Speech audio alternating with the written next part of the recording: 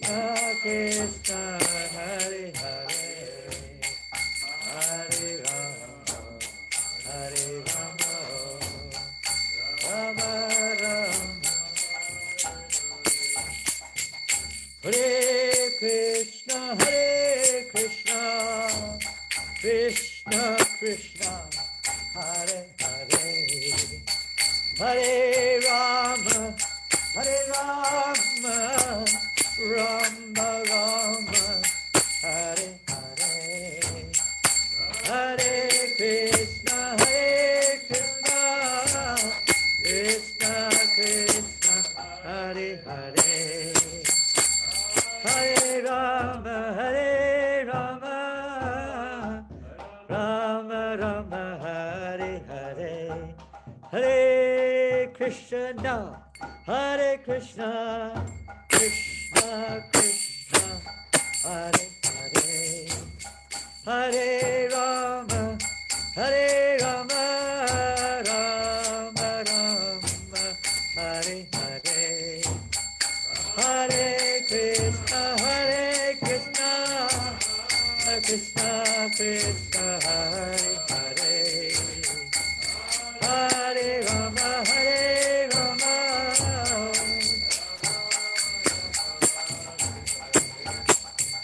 Krishna, Krishna Krishna, Hare Hare, Hare Rama, Rama Rama, Hare Hare,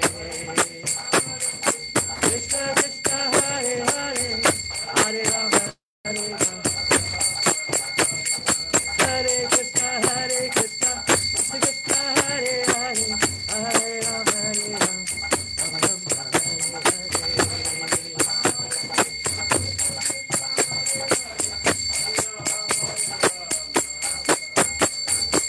Hare Krishna, Krishna Krishna, Hare Rama, Rama Rama, Hare Hare.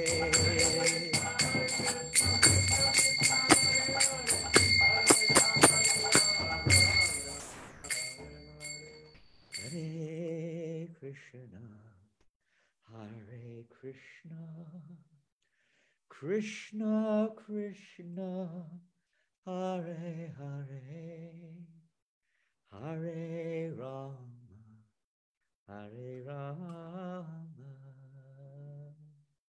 Rama Rama, Hare Hare,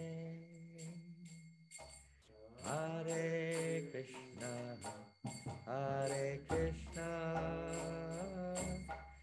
Krishna Krishna, Hare Hare, Hare Rama,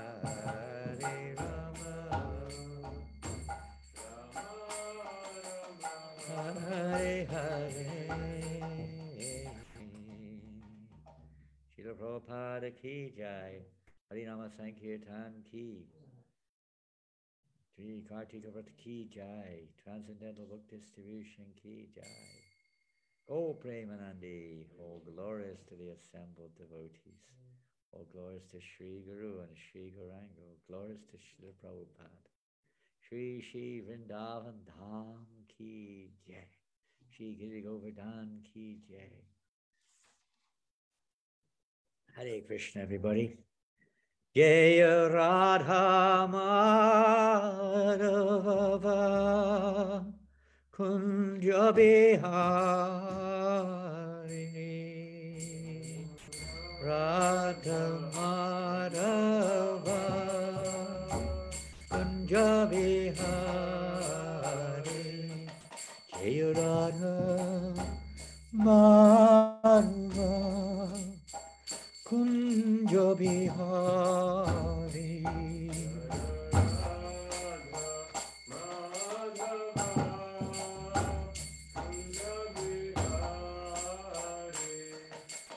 Gopi Jana Vallabha Girivardhari,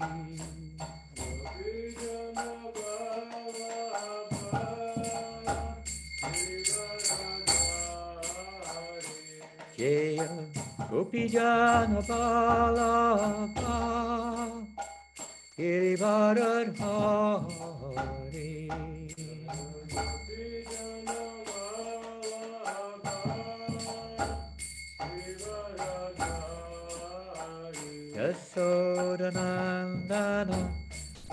Raja Jana Ranjana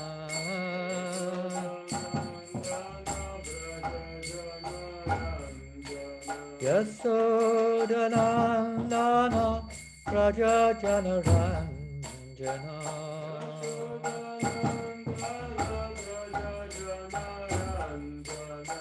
Yamuna Tiravana Chari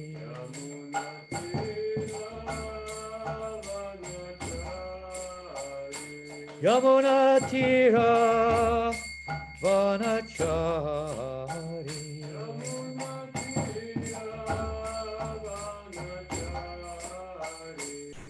Jaya Radha Madhava Kunja Bihari Radha Madhava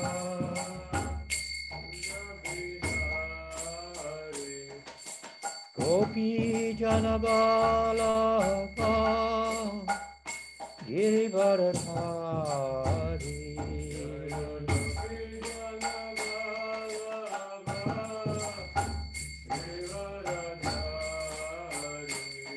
Jaya Radha Madhava Kunja Bihari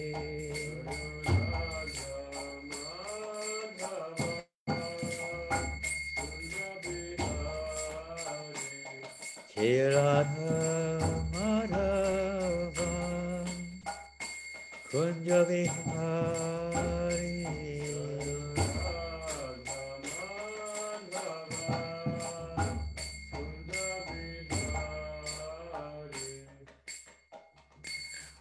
Jai Srila Prabhupada ki Jai. Grantaraj Srimad Bhagavatam ki Jai. Sri Sri Gaurnitai ki Jai. Sri Sri Jagannath Baladev Subhadra ki Jai. Sri Vrindavan Dham ki Jai. Srila Prabhupada ki Jai. Sri Harinama Sankirtanam ki Jai. Brihat Pradanga ki Jai. Go to Goloka campaign ki Jai. If you don't know what that is, it's not some, let's say, what do you call it?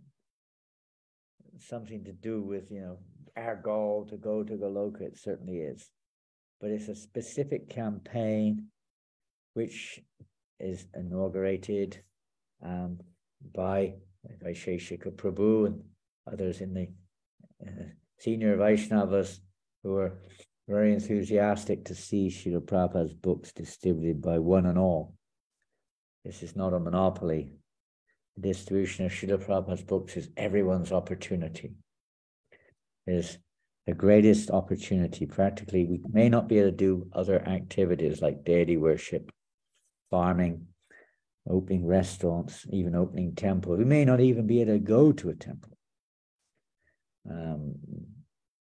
All these activities are so wonderful in serving Krishna, but everyone can distribute books, practically speaking, some way or another.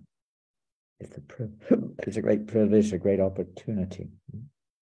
So this Go to Goloka is this campaign now from October, November, December to distribute as many of Srila Prabhupada's Bhagavad Gitas as we can all over the world. The target, I think, is 3 million everywhere, all over the world. Combined effort to distribute Srila Prabhupada's books in this particular time with the Christmas book marathon, Prabhupada book marathon coming up shortly, and the Gita Jayanti, I think is early this year, early in December sometime. A great opportunity to be a part of this, I say, special concession. Go back to Goloka, go to Goloka. Taking everyone back to Goloka Vrindavan. And this is the method. This is Prabhupada's given us this method of achieving this objective goal by giving this knowledge of the path. The goal also explains Goloka Vrindavan, Srimad Bhagavatam, and giving us the path to back to Godhead. So please do join us, if you are all able, to be an instrument as Arjuna was an instrument on the battle of Kurukshetra, an instrument for Krishna's will, to become an instrument for Prabhupada's will, and take this little opportunity to distribute books to a friend, to a family member, to a neighbor, to somebody you don't know on the street, a program online. Somehow or another, share this transcendental knowledge with others.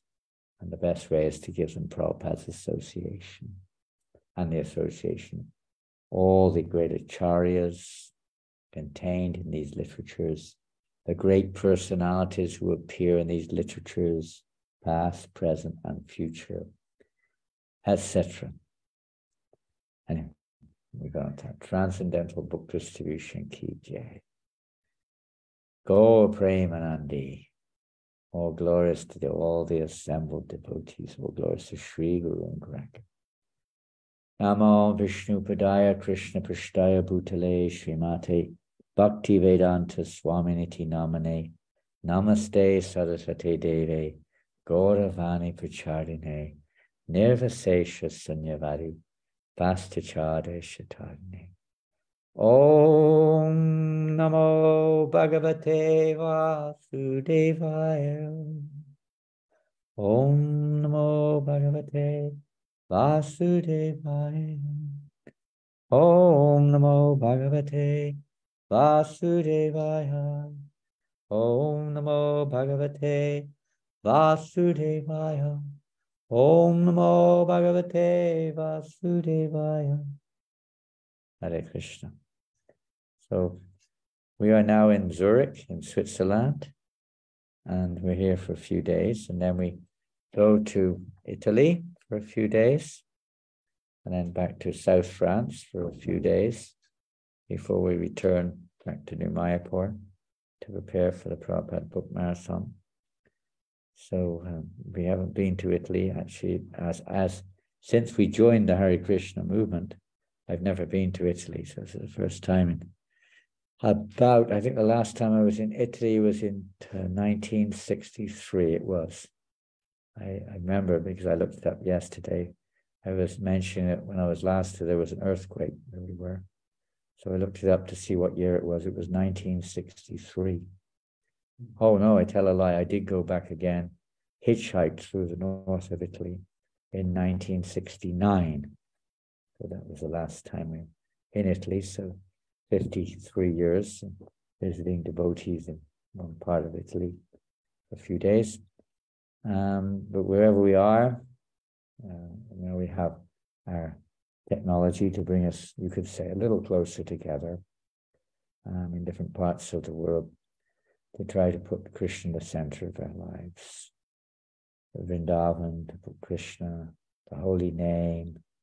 I would say we're all chanting in Australia, and you're chanting in New Zealand, and someone's chanting in Malaysia, and Fiji, and Africa, and India, and Europe, America, Russia, everywhere. Chanting, we're all chanting the same mantra, we're offering to the same Lord, we're hearing the same teachings, we're practicing the same process. I would say this way we're all packed up together. It appears physically that we're separated, but really we're not. We're all together in the same family, in the same team. When more and more we put Krishna in the center of our lives, and more we put the instructions of the Lord's representative in the center of our lives, the more we'll feel we're together, protected. So today we're reading Srimad Bhagavatam, and I think it's the second chapter. We'll continue where we left off last week. So today, the verse number, Masika, 23, is it? Is it 23 or 2? I think it's 23, Maj. 23. Okay, if you could, it's a long verse. And we've kind of moved on a little bit here. We have moved on from the series of verses, which are very, let's say, prominent verses in this first canto of Srimad Bhagavatam, foundational verses in the practice of devotional service, but every verse is essential. So we're moving on now to text 23, if you can share screen. Sattvam vajastamo iti prakrite gunasthayar yukta parak purusha eka ihasyatate dityade hari virinchi hareti sangya shreyamsi tatrakahu sattvatanor ninam syuhu. And it's a very long verse, and it's quite a long purport also. So what we'll do is we will go on to the translation, not go on the word for word. The translation. So Sutta Goswami is continuing to speak in response to the sages of Naimisharanya for the sake of the welfare of all living entities. And this verse today, the transcendental personality of Godhead is indirectly associated with the three modes of material nature, namely passion, goodness, and ignorance. And just for the material world's creation, maintenance, and destruction, he accepts the three qualitative forms of Brahma, Vishnu, and Shiva. Of these three, all human beings can derive ultimate benefit from Vishnu, the form of the quality of goodness. And purport. But Lord Sri Krishna should be rendered devotional service, as explained above, is confirmed by this statement. Lord Sri Krishna and all of his plenary parts are Vishnu Tattva, or the Lordship of Godhead. From Sri Krishna, the next manifestation is Baladev. From Baladev is Sankarshan. From Sankarshan is Narayan. From Narayan, there is the second Sankarshan. And from this Sankarshan, the Vishnu Purusha avatars. The Vishnu, or the deity of the quality of goodness in the material world, is the Purusha avatar known as Shirodakshayi Vishnu, or Paramatma. Brahma is the deity of Rajas, passion, and Shiva of ignorance. They are the three departmental heads of the three qualities of this material world. Creation is made possible by the goodness of Vishnu, and when it requires to be destroyed, Lord Shiva does it by the Tandava Nritya, boom boom, drum which he beats. The materialists and the foolish human beings worship Brahma and Shiva respectively, but the pure transcendentalists worship the form of goodness, Vishnu, in his various forms. Vishnu is manifested by his millions and billions of integrated forms and separated forms. The integrated forms are called Godhead, and the separated forms are called the living entities, or the jivas. Both the jiva and Godhead have their original spiritual forms. Jivas are sometimes subjected to the control of material energy, but the Vishnu forms are always controllers of this energy. When Vishnu, the Supreme Personality of Godhead, appears in the material world, he comes to deliver the conditioned living beings who are under the material energy. Such living beings appear in the material world with intentions of being lords, and thus they become entrapped by the three modes of nature. As such, the living entities have to change their material coverings for undergoing different terms of imprisonment. The prison house of the material world is created by Brahma, under instructions of the personality of Godhead, and at the conclusion of a kalpa, the whole thing is destroyed by Shiva. But as far as maintenance of the prison house is concerned, it is done by Vishnu. As much as the state prison house is maintained by the state, anyone therefore who wishes to get out of the prison house of material existence, which is full of miseries like repetition of birth, death, disease, and old age, must please Lord Vishnu for such liberation. Lord Vishnu is worshipped by devotional service only, and if anyone has to continue prison life in the material world, excuse me. He may ask for relative facilities for temporary relief from the different demigods like Lord Shiva, Brahma, Indra, and Varuna. No demigod, however, can release the imprisoned living being from the conditioned life of material existence. This can be done only by Vishnu. Therefore, the ultimate benefit may be derived from Vishnu, the personality of Godhead.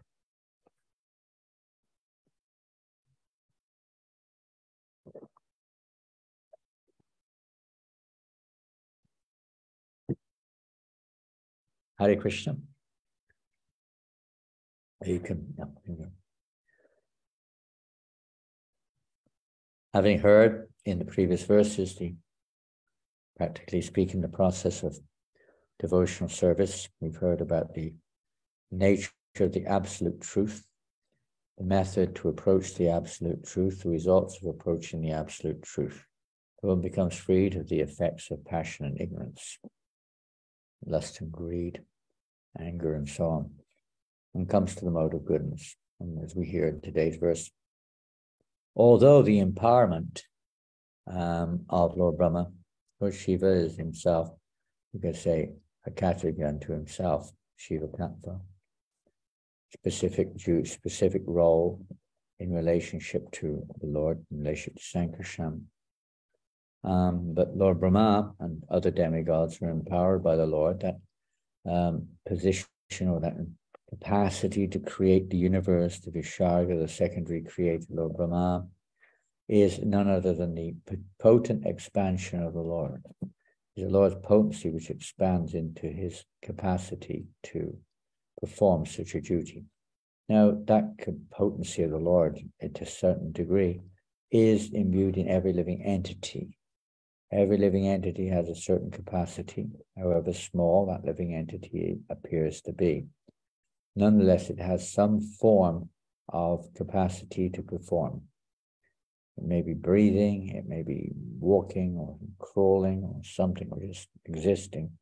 But that existence potency or that existence ability is there in the Lord, and it is injected or imbued within the living entity.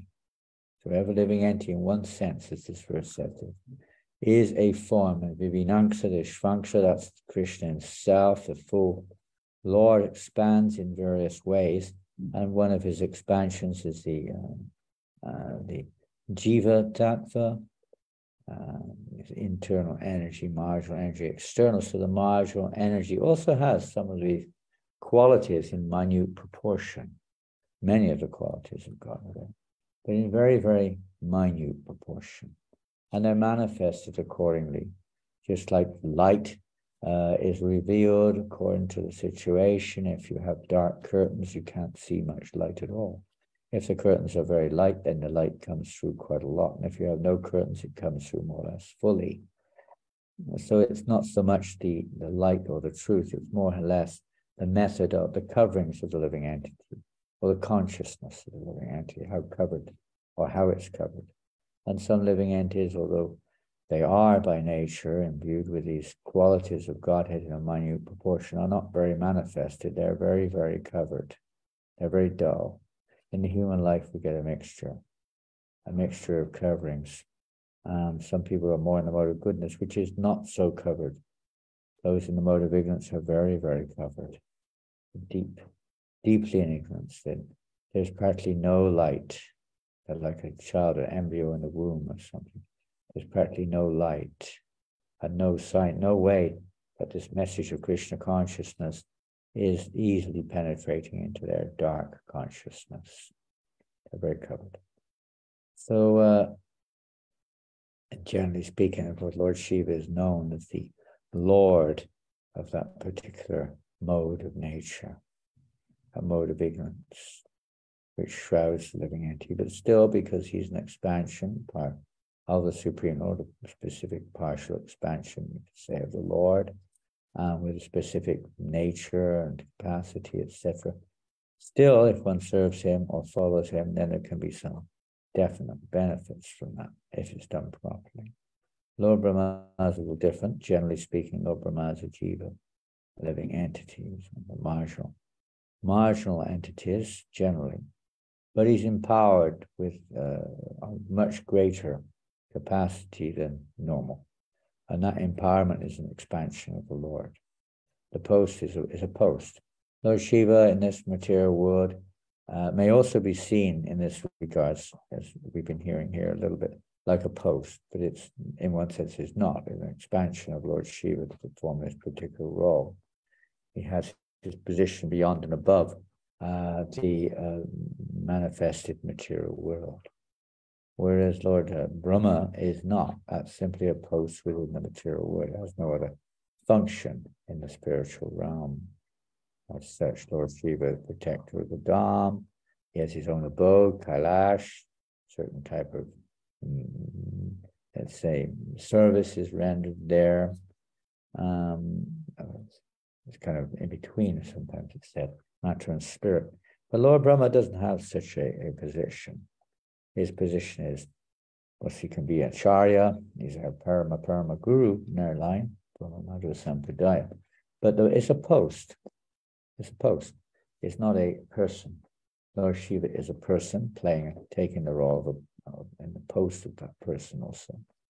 In this world, he expands, of course, in various ruder forms to perform the various functions which he has to perform in this world on behalf of the Lord, of Lord Vishnu. But Lord Brahma is a specific post simply for material creation. There's no creation in the spiritual world. Everything is eternally existent. The spiritual world, things come into being and they're also destroyed at a certain point of time. Living entity is not. Living entity comes from Vishnu. He's a Tatastha Shakti. He's marginal, sometimes covered over by the material energy.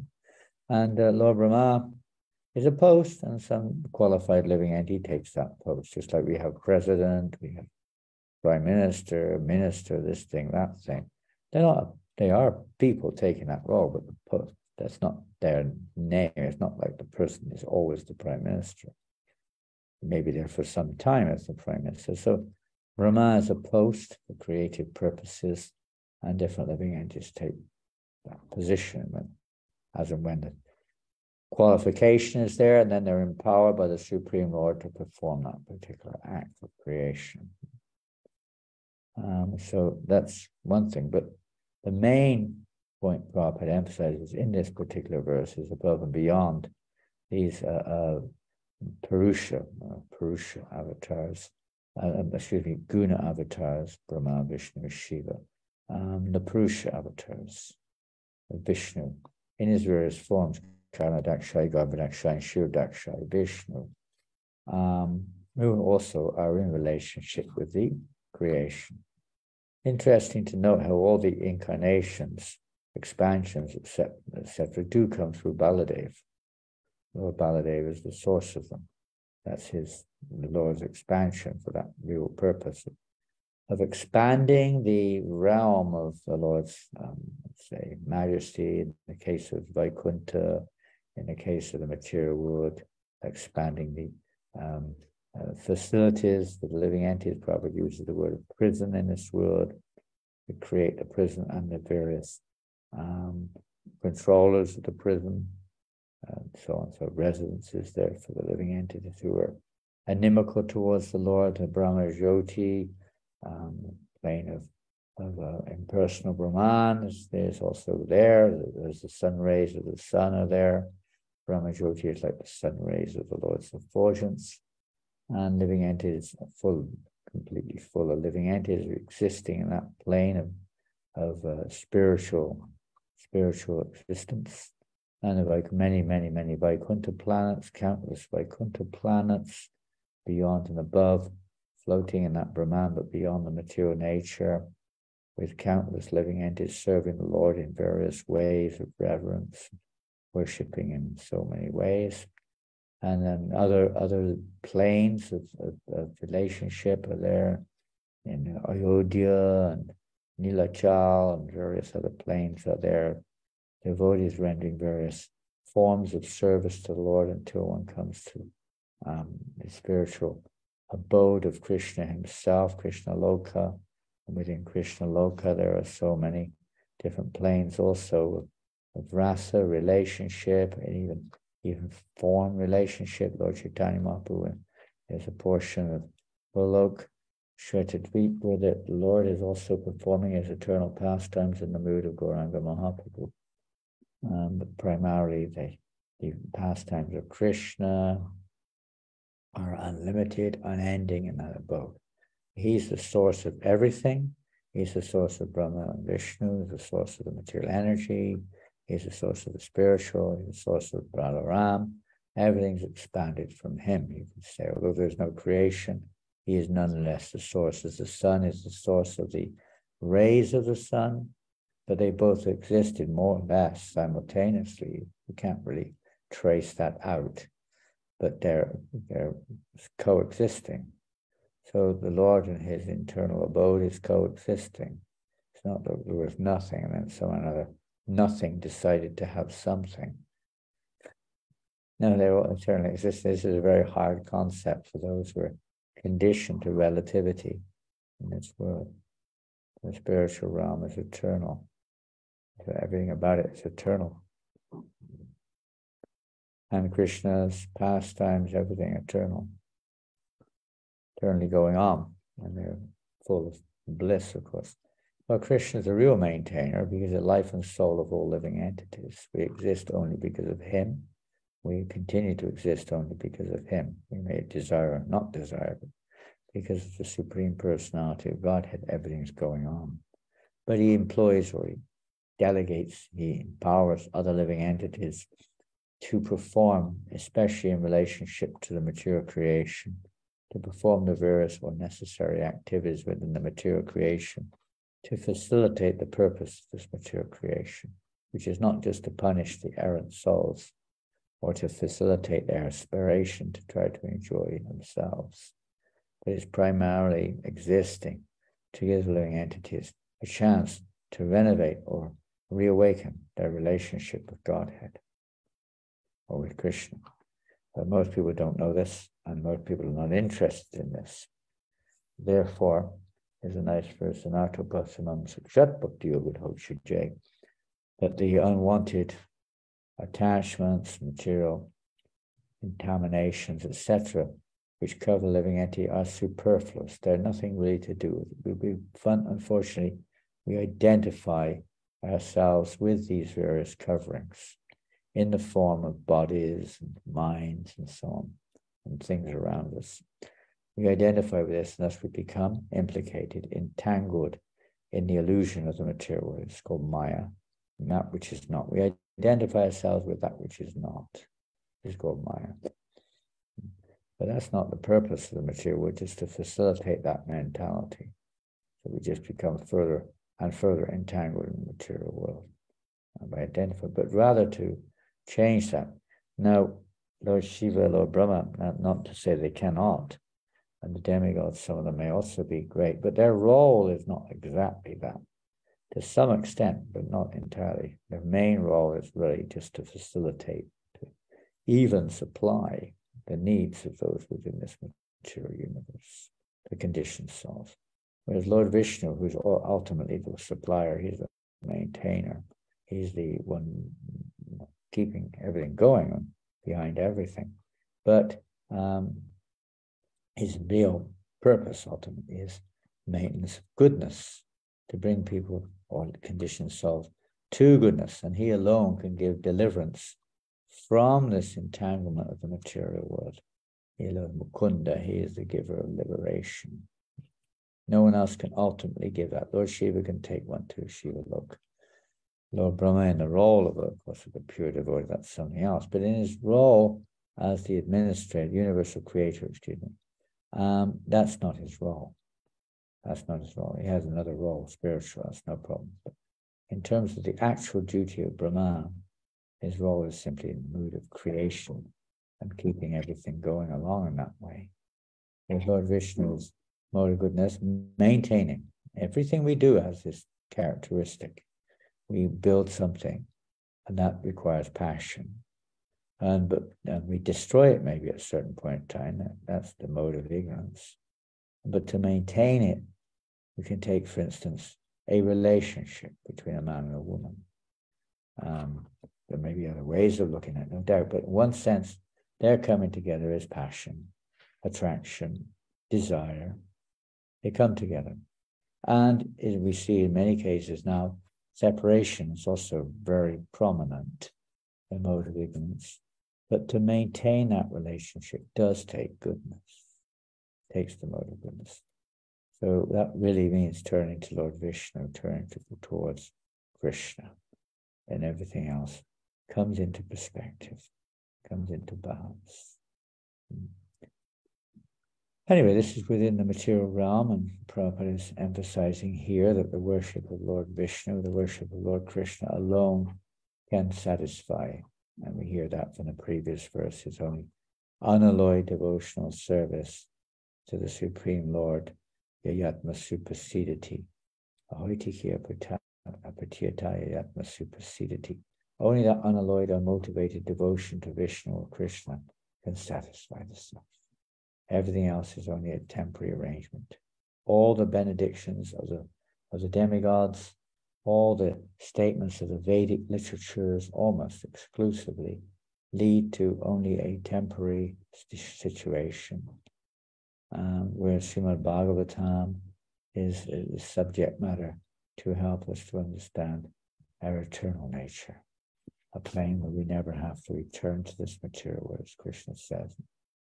One who understands its transcendental nature, my appearance and activities does not have to take birth again in this material world, but attains my eternal abode. Now, this is the purpose of the prison house, and those serious about wanting to get out should turn to the proprietor, not to just one of the agents within the prison. They may be a nice guy or not a nice guy, but that won't release one. They may put in a good word for us, but they of themselves cannot release us from this Maya. Maya is very strong. Very hard to overcome. But those who surrender unto me can cross beyond it easily, Krishna says. Surrender to the Lord. We have to know who to surrender to. Who to surrender to. And sometimes people surrender to Lord Vishnu. Not so much to Lord Brahma, we don't hear much about that. Especially to Lord Shiva. In one sense, okay. But in another sense, not, because the tendency is that one stays at that station, one doesn't really appreciate or understand the nature of Krishna, immersion as one, or whatever it may be, or misunderstanding what it means to surrender to Lord Vishnu, and one ends up, to Lord Shiva, one ends up imitating instead of following. I've probably given an example many times how Lord Shiva swallowed the poison which was produced from the churning of the milk ocean by the demons and demigods, and a lot of poison produced, and Lord Shiva himself personally swallowed that poison, but some of the poisons were drops were spilling out of his hand as he swallowed them. And thus we have all kinds of poisonous creatures in this world today. As a result of that, poisonous plants, insects, animals, and so on and so forth. So that also represents the taking of toxics, or intoxications, also comes in that way. And we try to imitate Lord Shiva by taking intoxication. Well, he swallowed an ocean of poison. And to take a little bit of poison in the form of some kind of drug or alcohol or something, his imitation is a very tiny, tiny little thing, proportionate to our size. But we don't imitate. If one imitates Lord Shiva, then that is condemned. But if one follows Lord Shiva's path of devotion, he is also all Vaishnavan and Tatar Shambhu. He is considered to be the greatest Vaishnava also. We follow his path. How does that mean? Well, there are certain, you have to see, but in various Puranas and statements, Lord Shiva has given so many instructions, even in the worship of Lord Krishna. So many prayers that even in the Bhagavatam we find Lord Shiva glorifying Krishna. We follow his path. He's also a Acharya. He's also one of the 12 Mahajans, great souls who can teach the path of religion, the path of perfection. But Lord Vishnu alone is the ultimate objective, is the ultimate goal, and he is the Sarvasya Prabhavumatakshavam Prabhatate. He's a source of matter, a source of spirit, source of everything. The wise person will take shelter of him because all one's desires will be fulfilled. It doesn't mean they're going to be fulfilled in the sense of I got my Rolex watch, I got my BMW, I got my husband, my wife, my this, my that. No, but what is it that we're searching for? What is the jiva searching for? The jiva is searching for that self-content, that happiness within the heart. He wants to be happy because that's the quality of Godhead. He's full of bliss. So the living entity is also searching for that experience because it's constitutional to be blissful. It is not constitutional to be in anxiety, stress, fear, etc. These are not constitutional emotions or experiences. But in the material world, they are. The spiritual world, for instance, is sat, eternal. The material world is asat. The spiritual world is full of knowledge. And the material world is full of ignorance. People everywhere. Ignorance is affecting everything. Spiritual world is eternal. The material world is not. The spiritual world is blissful. Material world is a mixed reflection of happiness and distress. Like that, it's asat, whereas the spiritual world is sat. It's nirananda, whereas the spiritual world is ananda. And it's achit, whereas the spiritual world is chit, full of cognizance, full of knowledge. There's no ignorance there. Everyone's fully aware of their situation in terms of, they're not thinking of being something else. People don't know who they are in this material world to speak of, how to enjoy. They have no idea how to enjoy. They're trying various methods they're inventing to try to enjoy. But the real pleasure is when we're with Krishna, when we connect with Krishna. And Lord Brahma, if we approach him in a devotional mood, will try to connect us with Krishna. Ultimately, Lord Shiva, the same thing. So their roles are very great, but the main thing is to come to Krishna, to surrender to Krishna. In the purport, Srila Prabhupada.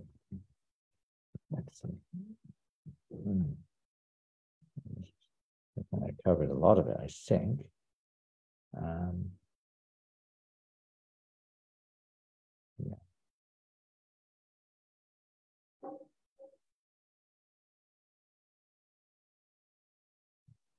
Anyway, we pretty much briefly covered most of the points of this purport as far as I can see. Okay, well, we have 2 more classes today here in Zurich. We have one already, and now this one, and 2 more coming up. So we had a late night program last night, and we may have to catch up on a few things today. So if anyone has any questions, please feel free to ask. Most welcome.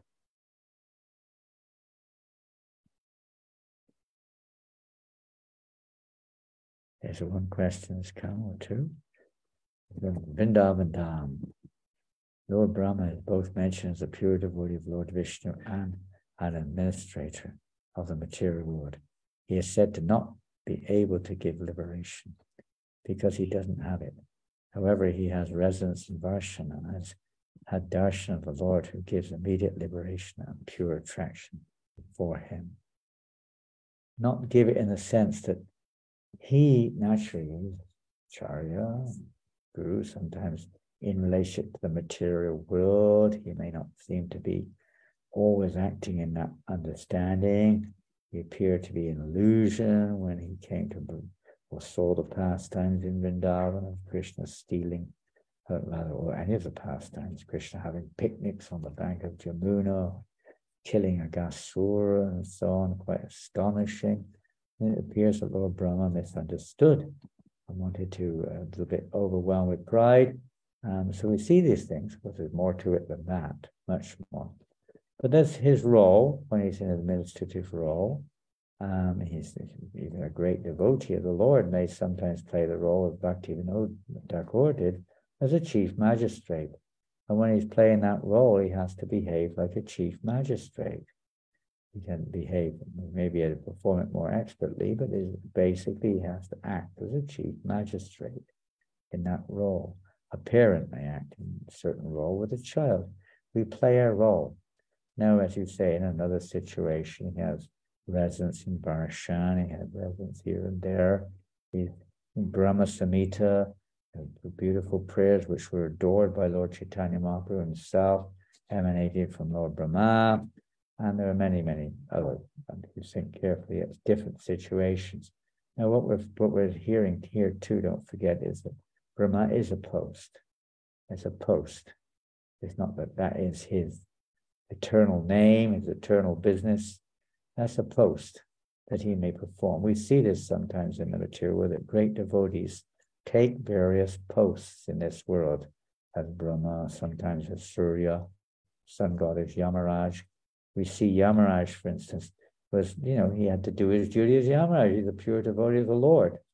And he took the position of Vidura in order to perform devotional service in a more direct form, and not sort of indirect by doing what the Lord wants you to do in the material world, conditional service in this world. But in a more direct way, as a preacher, Vidura as a preacher of the glories of the Lord. So sometimes they do that also. They sometimes expand into this world to perform particular duties to facilitate the Lord's pastimes, to facilitate the mission of the Lord, the business of the Lord in this world, in the prison warder in this world, so to speak. So they may do things like that. But at the same time, when the situation arises, they can also act in a different way. As a man may act in a different way at home than he does in the court, or when he's driving his car, or when he's playing sport, or worshipping, or whatever the person does. They may behave differently. So in the case of devotional service, Lord Brahma, when that comes too, will also give all good directions to the living entities, how to progress spiritually. Not just to facilitate the living entities' desires and karmas within this world, but how to advance spiritually. You can do that for sure. But as far as giving liberation is concerned, the prison warder may be very good, giving good advice to the prisoners. He may even, to the point where he recommends them, please release this prisoner, but he doesn't have the power in of himself to release the prisoner. He may know all that needs to be known, but he doesn't have that ability. That is alone. This is Krishna's energy. We are Krishna's energy. Everything belongs to Krishna. Everything is his energy. And ultimately, it depends wholly and solely on the will of the Lord. But his will is, influenced, considerably influenced, if not entirely influenced, by the will of the pure devotees, by the will of his representatives, no matter who they are. By their will, by their sincere desire, because they're very dear to the most dear to the Lord, more dear than his very self. By their will, Krishna feels naturally he's obligated to fulfill the will of his pure devotees because they have no material desires. They're not asking for anything for themselves. They just desire for Krishna's pleasure that all the living entities should be delivered and go back to Godhead. So like Prabhupada in his Makune Bhagavat Dharma is praying to the Lord, please, my Lord, only by your will can they be delivered. But it is my will that you please deliver them. He can't do it on his own. But by the will of the pure devotee is that which influences the will of Krishna. This is the point. So they are not necessarily able to give like that. Can't do it because they're not the ultimate controller. This energy doesn't belong to them. They're just acting on behalf of the Lord. But by their great will, this devotee is so wonderful, my dear Lord. Please, please deliver him. Oh, then, please take them back to God. So the appeal of the pure devotees is which touches the Lord's heart. And that's the trigger for the Lord's will to deliver the living entity. And so surely, such great devotees are eternally residing. They can do both. And don't forget, there's not just one Brahma, there's countless universes, and every, every cycle, every breath of another Brahma is coming out. There are countless Brahmas. So sometimes, I'm not saying it is, but sometimes sometimes these, let's say, statements, pastimes, this thing, that thing, are from different millenniums with different personalities. Same with Indra. Indra is a post also. All these positions of demigods are post, occupied by certain persons for a period of time to perform a particular duty, even though they may be pure devotees or not pure devotees, but the post is to be performed accordingly. You have to play that role as a judge. A judge may be a very kind, pious person, devotional, and it may be his own family member, but usually don't do that. But if it's his own family member, they still judge them according to the particular law. And the nature of the Madhyamadikari also, they have to discriminate somehow or another. Even if they are on the highest platform of Uttama, they still have to discriminate for the sake of the purpose of preaching Krishna consciousness. So that's a little bit anyway about Lord Brahma and many of these great devotees. Next one. As Lord Brahma is a jiva tattva, living entity who is prone to fall into illusion, how can we have confidence in his treatise, Brahma Samhita? How can we be reassured he was not an illusion when speaking? Good one. Well, then we'd have to say Lord Chaitanya Mahaprabhu is an illusion also, because he relished reading this, at least the 5th chapter of the Brahma Samhita. I haven't read the other chapters, so I can't comment. But this chapter, he absolutely relished. Daily, practically speaking, this Krishna Karnamrita, Brahma Samhita, the scriptures were very, very dear to Lord Chaitanya. And all the Vaishnavas, Prabhupada would sing this every day when the daily greetings take place. Govindam Hari Purusham. Prabhupada himself used to recite and sing these prayers. When we do puja, we recite these prayers. We mean everybody is indeed, including Lord Chaitanya Mahaprabhu, in illusion. Or and that's the whole process is an illusion. So if you don't accept these prayers, then we have to accept the whole process. We have to reject the whole process, basically, because these prayers are very tantamount in the practice of devotional service, to the extent where Prabhupada said we should learn these prayers like Brahma Samhita and others, in order so that they're always reverberating in our consciousness. Chintamani Pakadasatma Sukalpa Vriksha. We can also find that all these particular verses, they are completely corroborated or confirmed by the Vaishnava scriptures, at least. The conclusions of the Brahma Samhita are so succinct and deep, but they're all confirmed in the Brahma, in the Bhagavatam, in other scriptures like that. They're not just another form of philosophy or another opinion. They're just furthering or deepening the understanding of the nature of Godhead. Therefore, Vaishnavas accept these as authorized prayers. When Brahma goes into illusion, just like some of Krishna's eternal associates, and as we say, don't forget, Brahma is not like one person only, eternally, and that's it. There are countless universes with Brahmas in, and of course, in this particular, you could say, daytime, or lifetime, or whatever you want to call it, there's only one Brahma, or one person taking that role. He lives a long time. But in eternity, that isn't a very long time. It's just a flick of nothing. Countless Brahmas are there. Countless Brahmas. At different degrees, they may be more advanced or less advanced. Just like Jai and Vijay, they are eternal associates of the Lord, but they appear to be demons in this material. They're playing a role on behalf of the Lord to fulfill the Lord's desires. They play roles. Even Nanda and Yasoda, they expand themselves as Drona and Dara into this world to teach the process of developing the mood of Vatsalya Bhav. And then when Lord Nanda and Yasoda appear, they merge back into their original forms. But that doesn't mean the original form doesn't exist. Vishwanath Chakravarti describes how Jai and Vijay continue as Jai and Vijay, even when they fell down as Hiranyakashipu. It wasn't like there was a hole there. No, they continued. It was the eternal spiritual world. They expanded themselves as Hiranyakashipu and Hiranyaksha.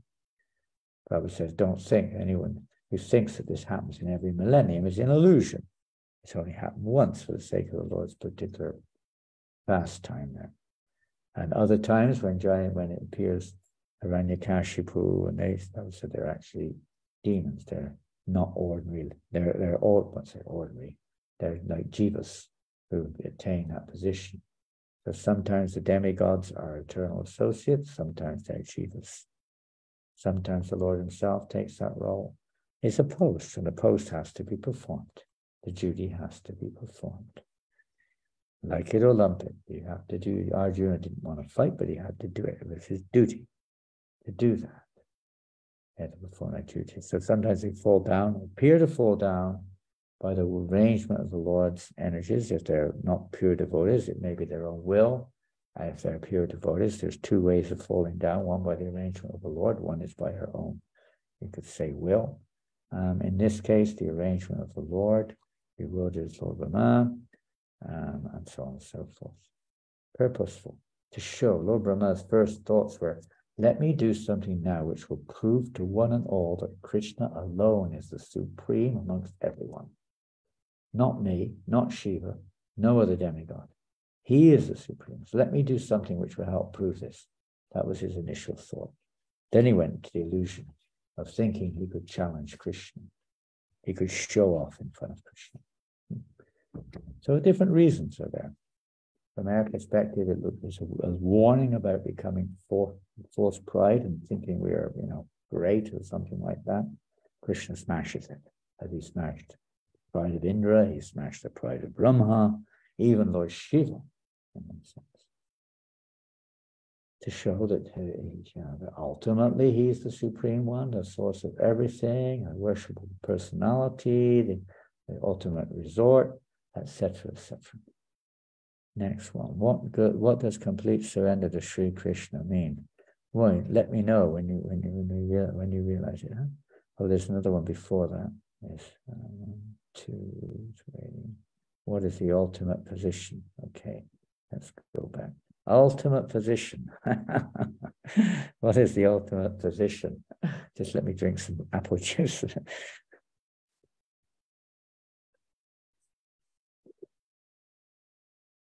It's a very wonderful, deep topic, subject matter.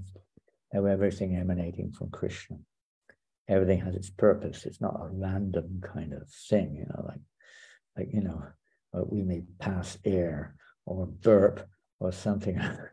It's not like that. Everything about Krishna is perfect. And all the various expansions, both jiva and otherwise, the internal expansions, external, everything is perfect. Om Purnam Madak Purnamidam Purnak Purnamadachite Purnasya Purnamadaya Purnameva Vashishyate. We sometimes chant this verse from Ishopanishad. Everything is perfect, complete in itself. So everything emanating from the complete is also perfect. So everything that emanates from Krishna is perfect. Perfect. And Krishna is the ultimate. So in one sense, when everything is playing its part according to its position, according to what Krishna's will is, for that particular emanation, that's the ultimate position. It may appear different. Now, one devotee may say that, no, and we see this all the time. Lord Chaitanya, when he was in Sri Rangam, he had long, you can read in Chaitanya Charitamrita, discussions with Venkata Bhatt on the relative, absolute, if you want to call it relative, but absolute position of Lord worship in Aishwarya Bhav and not in Madhurya Bhav. The worship of Lakshmi Narayan, the worship of Radha Krishna, but for Venkata Bhatt, the worship of Lakshmi Narayan is ultimate. He said that's his nature. And of course, we're not in a position to analyze our own situation probably at this stage. But in the absolute sense, yes. There will be nobody left in Vaikuntha. You could say, well, is that a loss? Well, Krishna's expanded in that way. There's another aspect of his personality that he hasn't expanded. Doesn't need to. He could expand in a way that living entities only have a particular rasa or only in a particular mood. But he hasn't. It's a variety, is a spice of life. So he's expanding these various ways for various reasons of his own, and consequently, he's never alone. So there are countless living entities who are also expansions of the Lord. They may be Vibhinanxa or servitor expansions in that particular mood, and it would be wrong for them to not serve the Lord in that particular mood. That's their nature, Hanuman's nature. He can't become a gopi. It would be wrong. It's totally ludicrous. His nature that's his perfection. That's his ultimate perfection, is to serve Krishna, serve Ramchandra in that role, to serve Lord Narayan in that particular role, to serve Lord Nrsimhadev in that particular role. It's their ultimate perfection. But that would depend on an individual living entity. And what that is, we're created, or let's say we have, creation infers beginning. We have a particular nature. Now, the unique thing is, we do hear, of course, that the Lord Chaitanya Mahaprabhu has come with a specific aspect, let's say, of giving this ultimate perfection. That through the Sankirtan movement, all fruits can come. All fruit, this word fowl was mentioned this morning, all fruits can come from this tree of devotional service, whatever they are. If the living entity does desire, for whatever, in constitutional or whatever it may be, reason to taste apples when it's a pear tree, he will have apples. When you go before Lord Jagannath, different devotees, they have a different vision of Godhead, and the Lord Jagannath reciprocates with that particular devotee. Many stories of them. So similarly, in the spiritual realm or in the process of devotional service, the Lord reciprocates. As they surrender unto me, I reward them accordingly. So if one is, by the grace of Lord Chaitanya Mahaprabhu, what are we to speak about the details of this? But by the mercy of Lord Chaitanya Mahaprabhu, nothing is impossible. Transformation can even take place. Although even there we see in the example of the brother of Rupa and Sanatana, Anupam, he could change his bhav, his eternal associate of Lord Ram. He knew, Venkatapat also knew that the relationship of Madhurya Ras, Vatsalya Ras, in Goloka Vrindavan, Sakya Ras, is higher in terms of its intensity of loving reciprocation. It's sweeter, much more imbued with various, characteristics of loving exchange, etc. More pleasing in one sense. But if you give an example, for instance, if you're in the court, if the wife comes into the court and starts having a loving relationship with her husband, it would be completely inappropriate. It would almost be against the law. She'd probably be escorted out of the court, even though it's the husband of the chief justice or whatever he is, the magistrate, whatever he is. It's inappropriate. It doesn't fit. And there's a place for every type of mood, of every type of relationship. And when that situation, there's no conscious involvement, even in Goloka Vrindavan. I mean, when the cowherd boys are in the forest enjoying cowherd pastimes or eternal pastimes, but they're not, they're completely absorbed. There's no Mother Yasoda there. She doesn't have that mood. Even the gopis are not there. It's just not even, it doesn't come in. It's like it's a different plane of pastime going on, and that's perfect. We're living into the thing, oh God, why did he end up as a cowherd boy when I could have been a gopi? I just said the wrong thing at the wrong time. It's not like that at all. It's complete, perfect and complete. Everything perfect and complete. So when we say ultimate means everything is perfectly connected to Krishna's will. All varieties of rasas, all varieties of service, although there appears to be higher and lower, and indeed we could say there are in terms of the intensity, but all of them are important to Krishna. The Lord Chaitanya put more emphasis on the Madhurya Ras, no doubt about that. Some of our acharyas or acharyas may have put more emphasis on other rasas. Vallabha Sampradaya more on the Vatsalya Bhav, and some others on the Sakya Bhav, others mostly on the Dasya Bhav, and some on the Shanta Bhav. But Madhurya Rasa contains everything that's contained within all the other rasas. So therefore, in that sense, it's the most complete. Complete, more complete, and most complete. But they're all perfect and they're all ultimate for those devotees in that particular mood, in that particular rasa. Next one.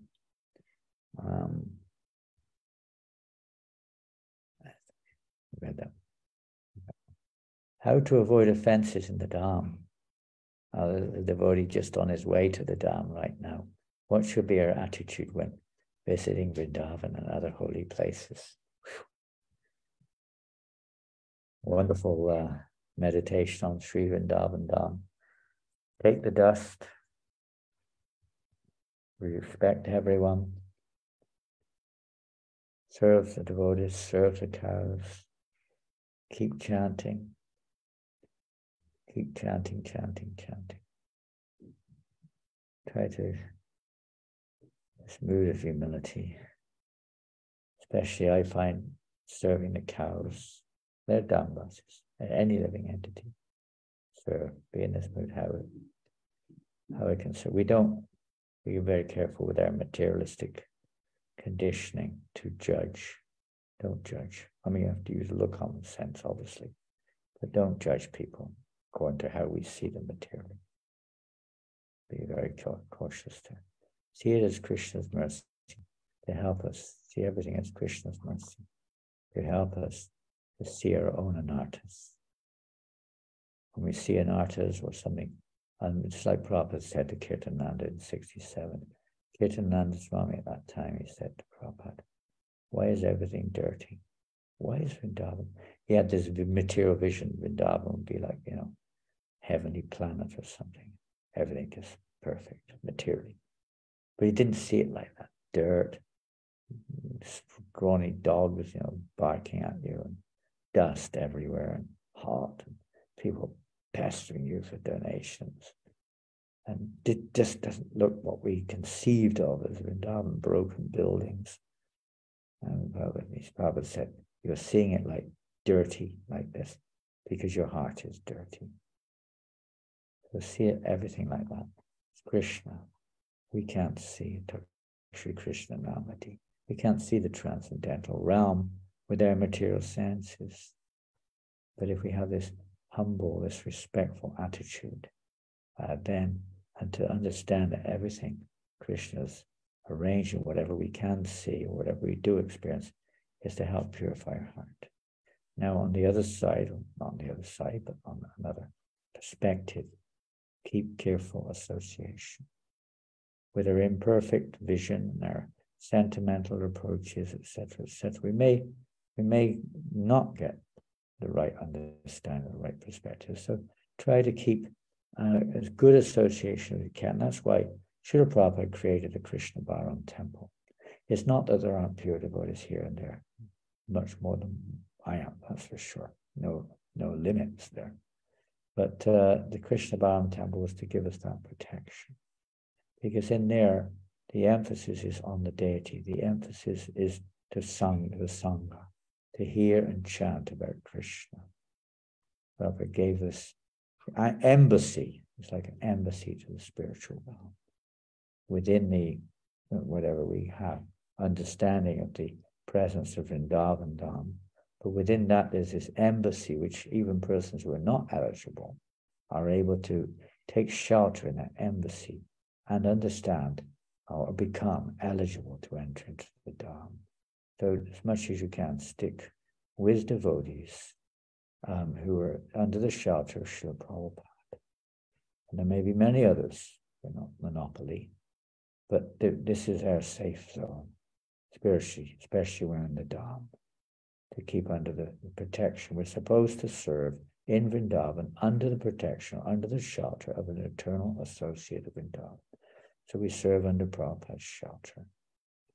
And that way you'll be less likely to get carried away by the tendency to commit offenses, to misunderstand, and so on, for materialistic tendencies to become prominent. Less likely. And as much kirtan as you can, as much chanting as you can, and as much service as we can. We may, especially in the beginning, we're not necessarily on the platform where we can sit and just sit and absorb ourselves in bhajan. We can do kirtan, we can serve, we can hear, and so on like this. We go with devotees on parikrama. Better to go with devotees. We go on our own. Tendencies, this, whatever, anything possible can happen. More shelter, more protection, more safe for the neophyte devotee to stay in the presence of those who are a little more advanced and to at least develop an appreciation for Vrindavan beyond and above our mundane perspective or perception or our dreams of what Vrindavan should be, but to enter into what is really Vrindavan. And that comes up, I think, in the next question as well. Let me see. What does complete surrender mean? The attitude, Prabhupada one time said about attitude, we can also hear. When we first went to Vrindavan, as we were entering, we read the prayers of Akrura. Prabhupada said it should be the attitude also of a devotee when they enter Vrindavan. So you can read that too. What does complete surrender to Krishna? Well, in one sense, it's an easy question to answer. It means just reviving our being in our constitutional position. That's all. Simple as that. It's not like some kind of application of behavior. It's realizing our actual nature. That's surrender. When we accept our actual nature. Right now we're trying to establish a false nature according to our karma and condition in this world. When we accept it's like Arjuna accepted his actual nature to serve the will of Krishna. Surrender. Giving up his conditioned perspective of fighting or not fighting and reasons why or not to do it. But he surrendered, whatever you want me to do, Krishna. So that's the beginning of our constitutional relationship, you could say. Whatever you want me to do. But whatever angle we look at it, because that can be discussed also by those who are more qualified. But the position of the living entity, when the hand plays its part, is perfect. When it tries to imitate the foot, it is not perfect. It plays its part. So when the living entity plays its part properly, in an orchestra, when you play your part properly, perfect. If you don't, it's a mess. I see when it's cooperation there with the owner of the body or with the conductor of the orchestra, you get harmony, you get perfection. So similarly, the living entity, when playing our part in relationship with Krishna, we're learning to do that in the material world. So when we play our part here in the practicing stage, that's preparing us in the constitutional stage, play our proper part in relationship with Krishna for that which we're meant, that which is what Krishna's will. So this is to be, let's say, existing simply for the pleasure of Krishna, as we're meant to be. So when your hand acts according to a hand, you're happy. When it doesn't and it rejects whatever the command we give the hand, we're not in a happy state. If we say, pick up the spoon, the hand says, stuff it. I'm not going to pick up the spoon. Then that's not going to satisfy us. There's some problem there. Maybe you've got some disease or something.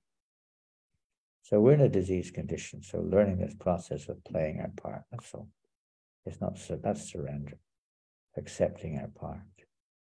It's not some kind of forced kind of activity or a numerical achievement. It may be related, but it's not itself necessary at all. Surrender.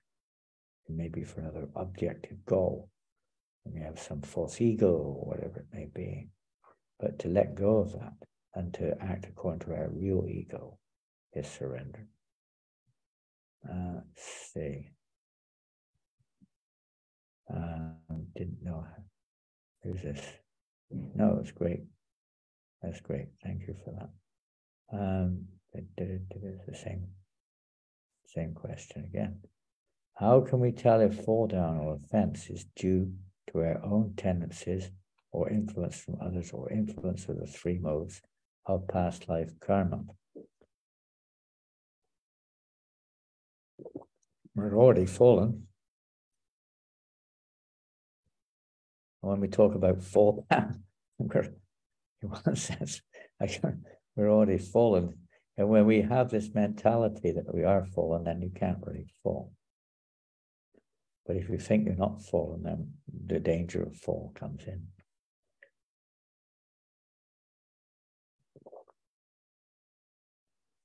Practical side of it,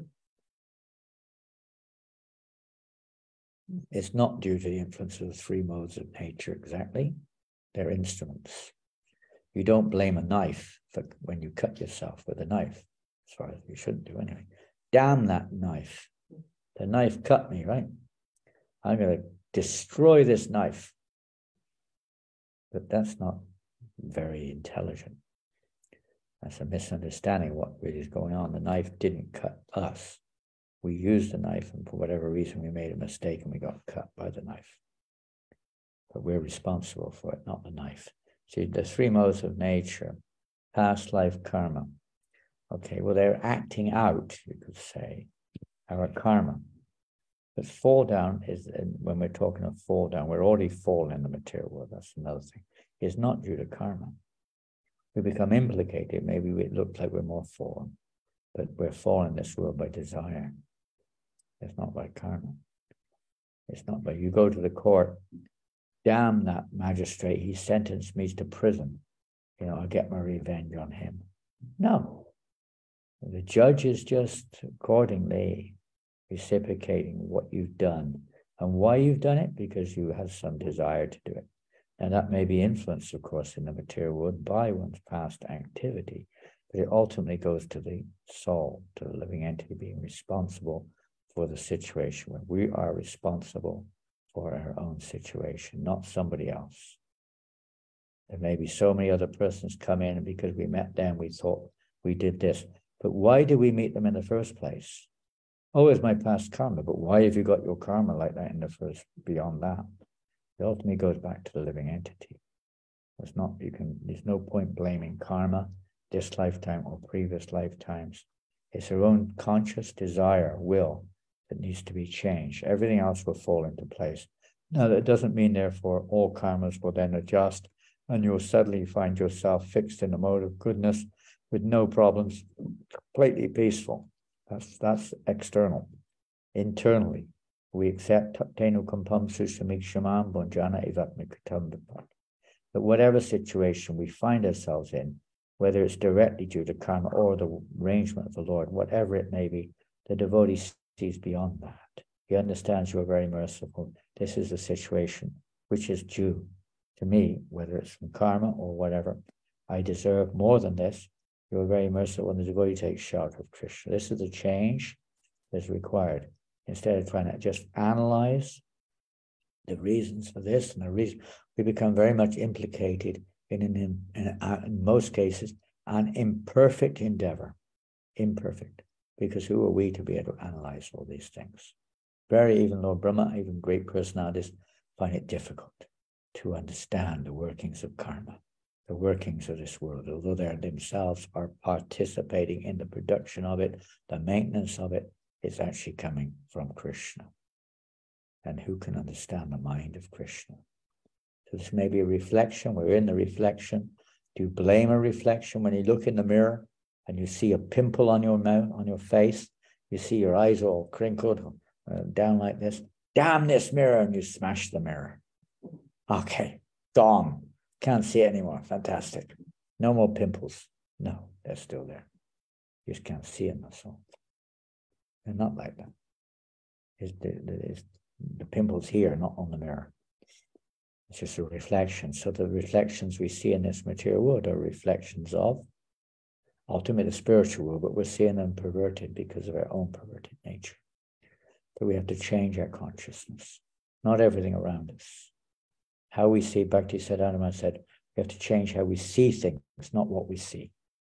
The environment may help us to do that, and it should do.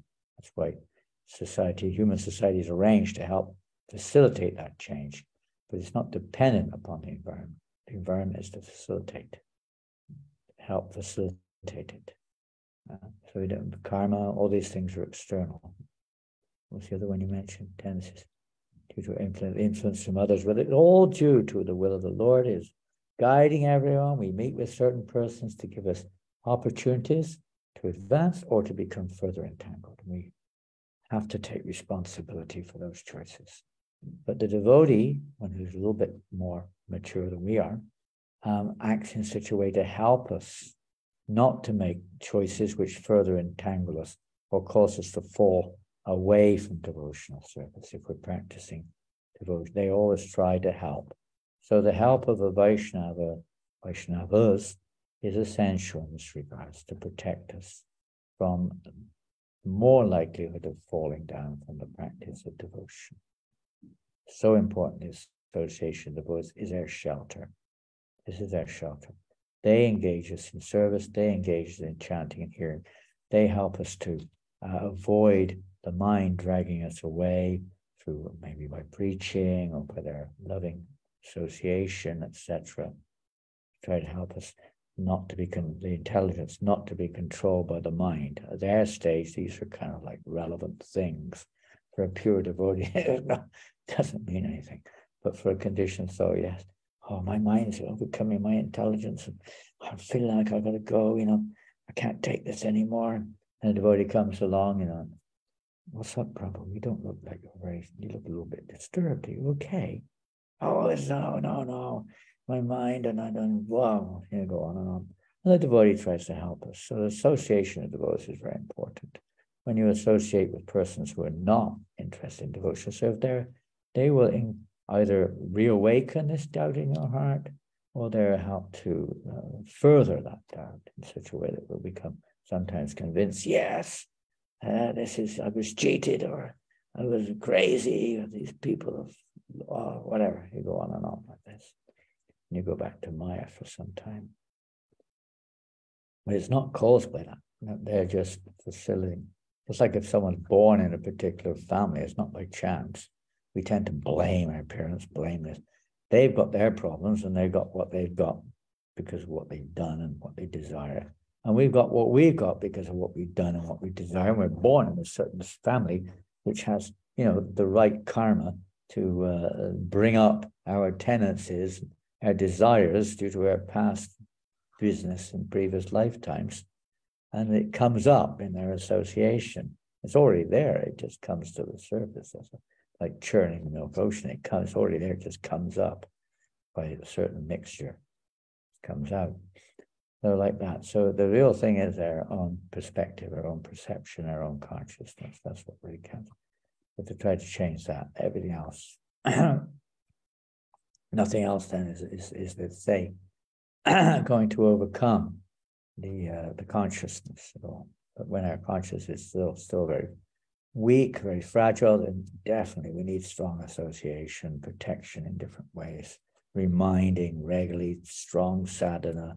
Otherwise, it's easy to get carried away because of our lifetimes of conditioning and the association of the world around us. And sometimes even the name of devotees mislead us and bring us into the mood of criticizing, into the mood of fault finding, into the mood of rejection, of authority. So many different things crop up in our hearts. New Age stuff, all sorts of things become overcoating pure devotion. And thus we become boom, boom, boom, boom, further and further away in the objective goal which we started with.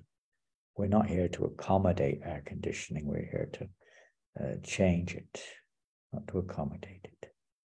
Sometimes we're not here to justify our fallen condition. We're here to get free of our fallen condition, which is not a condition externally, it's an internal way of looking at things, which causes it to remain. Stop looking at them. Stop blaming others. Stop seeing, this is a result of this, that, and the other, because that will keep us in this mood of independence, in this mood of a conditional mood. We'll always be looking for an answer materially. The only answer is within.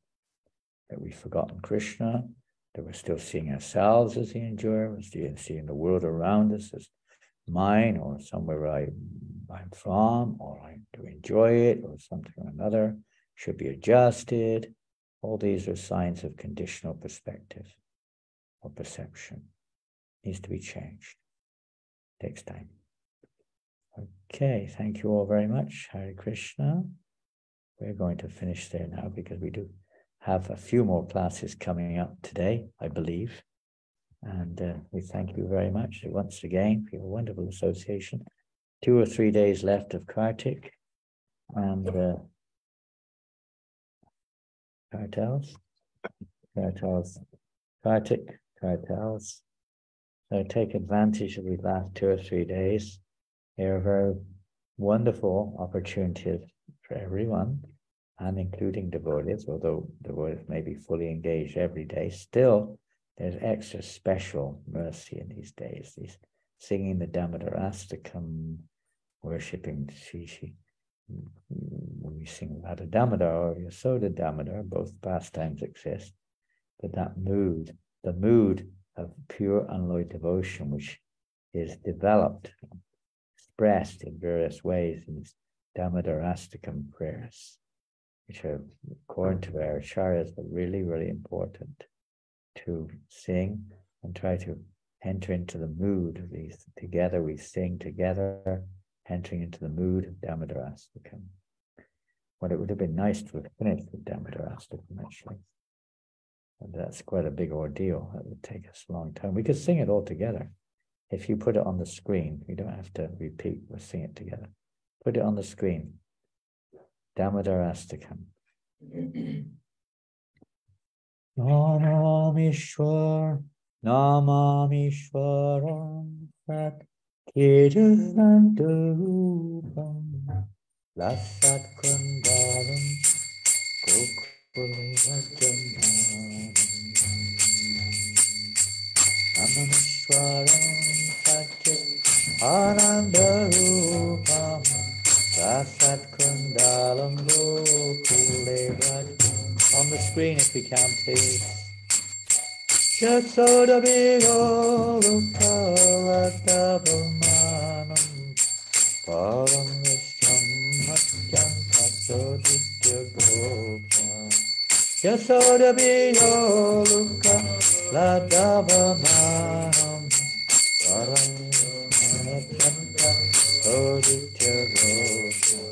Udantam Mohornitra Yogmam Hijantam Taramboja Yugmena Satam Kanetam Udanta Mohor Netra Mam Hijantam Yugmena Satam Kanetam Muhushvasta Kampa Tire Kampa Kanta Krishnagravam Damodaram Bhaktivaram Muhushvastakanta, Vivekantakanta, Vivegavam Damodaram,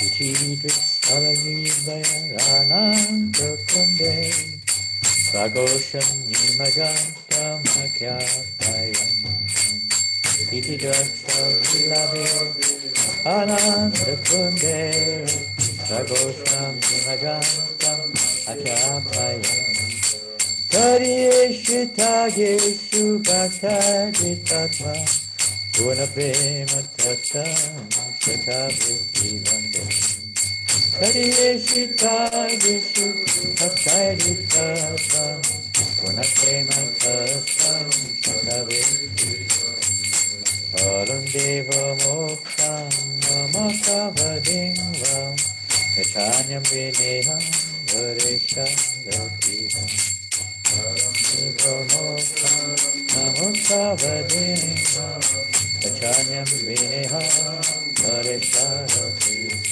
Hirakeva Puranatta Gopala Bala Sadame Menashyavadastam Kinam Dakeva Purnata Gopala Bala Sadame Menashyavadastam Itam Lim Kamboja Madhyata Nila Vitam Kuntalaya Sigara Sashtakotya Idam Lim Kamboja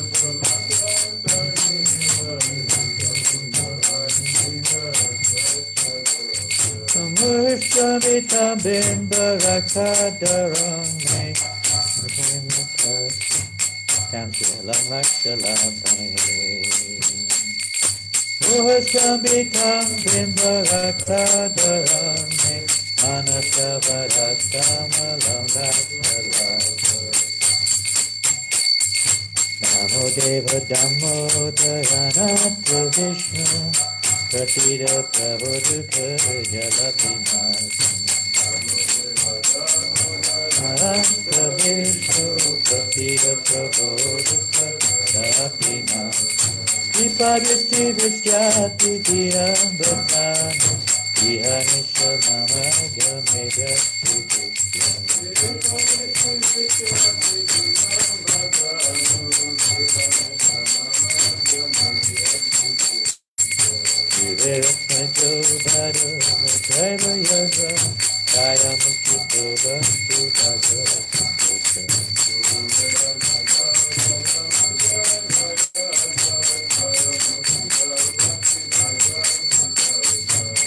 Prema Bhaktim Sakamaipayacha Nurutega Ome Sitamaitave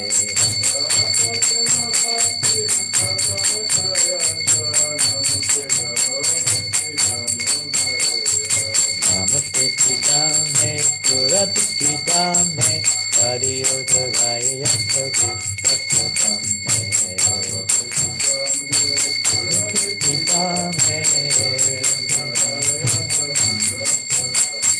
Namo Radhikaya Pradiyapiyaya Namo Radhikaya Pradiyapiyaya Namo Radhikaya Pradiyapiyaya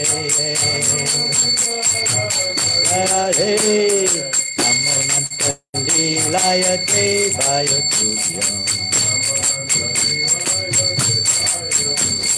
Namo Nantalilaya Devaya Tuvyam Namo Nantalilaya Devaya Tuvyam Oh, Hare Krishna, Krishna Krishna, Hare Hare, Hare Ram, Ram Ram, Hare Hare. Krishna Krishna, Hare Hare, Hare Ram, Hare Krishna, Krishna Krishna, Hare Hare, Hare Ram, Ram Ram, Hare Hare. Haribo, oh, Angane Krishna. Oh, Hare Krishna, Krishna Krishna, Hare Hare, Hare Ram, Ram Ram, Hare Hare. Krishna Krishna, Hare Hare. Jaya Radha, Radha, Radha, Radhe.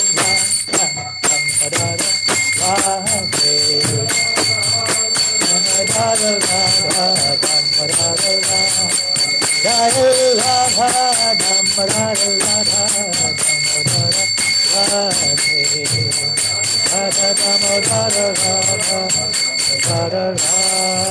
Radha. Translation. Come on. Where's the translation? Here it comes. To the Supreme Lord, whose form is the embodiment of eternal existence. There's something missing there. The whole thing's not on the screen, Masika. Knowledge, yeah, they're getting better. It's the form of eternal existence, knowledge, and bliss, whose shark-shaped earrings are swinging to and fro. There's a lot of it missing on the screen, isn't there? We're trying to get it all on the screen. Getting smaller and smaller, though. To and fro. Oh boy, I think we'll have to get the book out here. It's going to be very difficult to get it all on the screen. I can see that. It's going to get so small we won't be able to see it. Krishna is smaller than the smallest, but we're not able to see him. Bring me the book. I've got the book. Is Vasika not? Oh, he's gone. Okay, I have no idea where it is. Anyway, we'll do our best. I haven't memorized the translation, I'm afraid. What to do?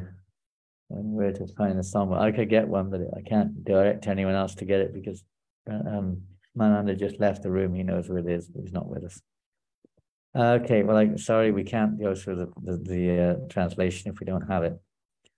So you have to read it yourself, but there's very deep understandings there in the translation. Different modes of devotion are there. We may be starting again. Oh, here we are. We've got it. Thank you. To the Supreme Lord, whose form is the embodiment of eternal existence, knowledge and bliss. We're trying to keep it stable. Whose shark-shaped earrings are swinging to and fro, who is beautifully shining in the divine realm of Gokul, who, due to the offense of breaking the pot of yogurt that his mother was churning into butter, and then stealing the butter that was kept hanging from a swing, is quickly running from the wooden grinding mortar in fear of Mother Yasoda, who was being caught from behind by her, who ran after him with greater speed. To that Supreme Lord, Sri Damodar, I offer my humble obeisances. Can you imagine anyone running at greater speed than the Lord? It's her devotion that's so ever accelerating, intense devotion. Seeing the whipping stick in his mother's hand, he is crying and rubbing his eyes again and again with his two lotus hands. His eyes are filled with fear, and the necklace of pearls around his neck, which is marked with 3 lines like a conch shell, is shaking because of his quick breathing due to crying. To this Supreme Lord, Sri Damodar, whose belly is bound, not with ropes, but with his mother's pure love, I offer my humble obeisances. Just meditate on this. This is so purifying. Whatever our position is, it's just so purifying to just meditate on this mood of devotional love. And just see how Krishna is reciprocating like an ordinary child, or like a friend or a lover with his devotees, so that they also can relish the sweetness of that relationship. By such childhood pastimes as this, he is drowning the inhabitants of Gokul in pools of ecstasy, and is revealing to those devotees who are absorbed in knowledge of his supreme majesty and opulence that he is only conquered. This is today's verse, similar thing. Only conquered by devotees whose pure love is imbued with intimacy, and is free from all conceptions of awe and reverence. With great love, I again offer my obeisances to Lord Damodar, hundreds and hundreds of times. Interesting how Prabhupada lived in the Radha Damodar temple. I was empowered by Rupa Goswami and Jiva Goswami, Kaviraj Goswami, and even Bhakti Siddhanta Maharaj has a Pushpa Samadhi in that temple. There were many other great devotees also.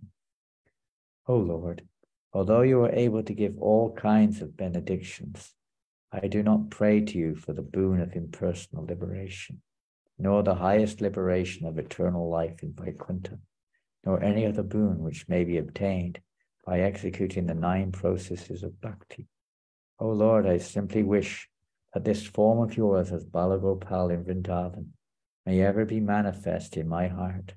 For what is the use to me of any other boon besides that? Or this. Dhruva, we just heard the story of Dhruva Maharaj this morning. O Lord, your lotus face, which is encircled by locks of soft black hair, tinged with red, is kissed again and again by Mother Yasoda, and your lips are reddish like the bimba fruit. May this beautiful vision of your lotus face be ever manifest in my heart. Thousands and thousands of other benedictions are of no use to me. O Supreme Godhead, I offer my obeisances unto you, O Damodar. O Ananta, O Vishnu, O Master, O my Lord, be pleased upon me. Whatever level we're on, please, be pleased that I can move forward. By showering your glance of mercy upon me, deliver this poor ignorant fool who is immersed in an ocean of worldly sorrows and become visible to my eyes. O Lord Damodar, just as the two sons of Kuvera, Manigriva and Nalakuvara, were delivered from the curse of Narada and made into great devotees by you in your form as a baby tied with rope to a wooden grinding mortar. In the same way, please give to me your own prema bhakti. I only long for this and have no desire for any kind of liberation. Prema bhakti. O Lord Damodar, I first will offer my obeisances to the beautifully or brilliantly effulgent rope which binds your belly. I then offer my obeisances to your belly, which is the abode of the entire universe.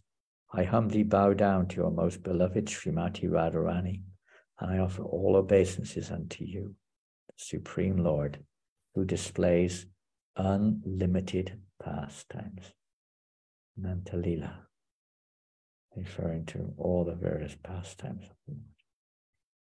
Srila Prabhupada ki jai, Sri Damodarastakam ki jai. So 3 days maybe left. Take advantage of these days. Hear the translation and try to be more Krishna conscious. Srila Prabhupada ki jai. Hare Krishna. Srila Prabhupada ki jai. Gaura Premanandi. Hari Hari Hari Hari Bol. Jai Prabhu. Jai. Thank you, Maharaj. Haribol. Hare Krishna Maharaj ji. Hare Krishna. Thank you, Guru. Hari Bol. Hare Haribol, Krishna Maharaj ji. Maharaj ji. Haribol, Hare Haribol, Krishna. Haribol, Hari Haribol. Bol. Hari Bol.